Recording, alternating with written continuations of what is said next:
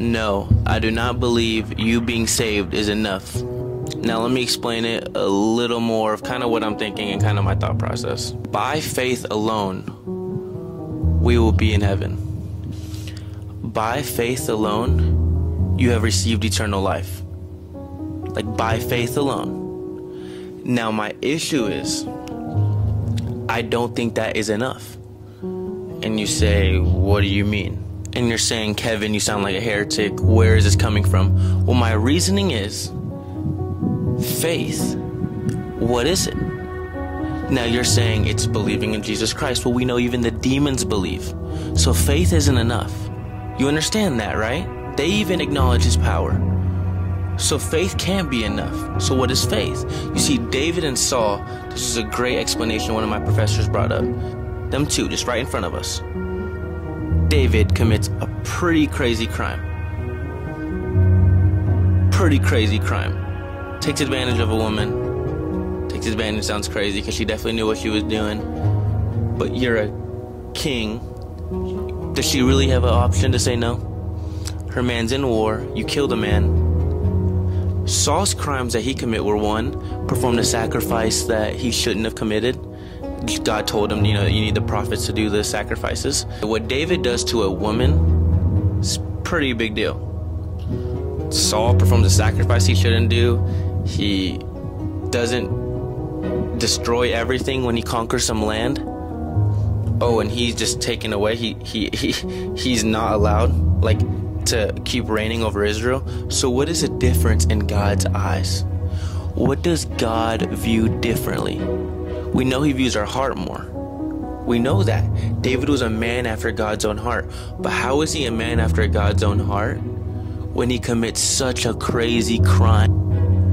When he does something so outrageous? Well, the difference is, and even Saul confesses of his sin. Saul confesses. But when they repent, there is a complete difference. A complete difference in their actions. David repents and his actions change.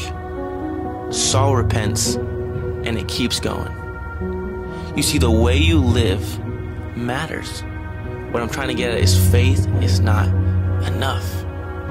You can believe in God. I believe Saul believed in God, but he did not believe in the power of God. You can believe in Jesus, but that isn't enough. Do you believe that he resurrected and conquered sin? Do you believe that? I feel like sometimes the way we live, we don't believe that. Now, this is just the part one of me wanting to make you think. Is being saved enough? I don't think it is, and here's why. Once you are saved, I believe the way you live after matters. Wholeheartedly, it matters the way you live. It has to matter. There's no way it doesn't. If we're supposed to be set apart from this earth, if he conquered sin, why do I have to live in sin still? If he conquered sin, why are you living in sin still? Oh, it's an evil world, Kevin. Then why did he die? If it's an evil world and you were always gonna sin, why did he die for you? Everyone watching, I want you to turn to 1 Peter 14:16. 1 Peter 14:16. I'm gonna read out of the NLT.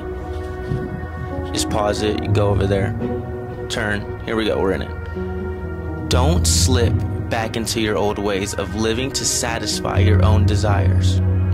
You didn't know any better then. That's what it says, you didn't know any better then.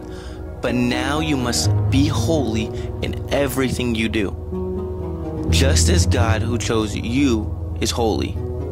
For the scriptures say, you must be holy because I am holy. God, you must be holy because he is holy, is what scripture is saying. I believe the term holy is living a life set apart for God.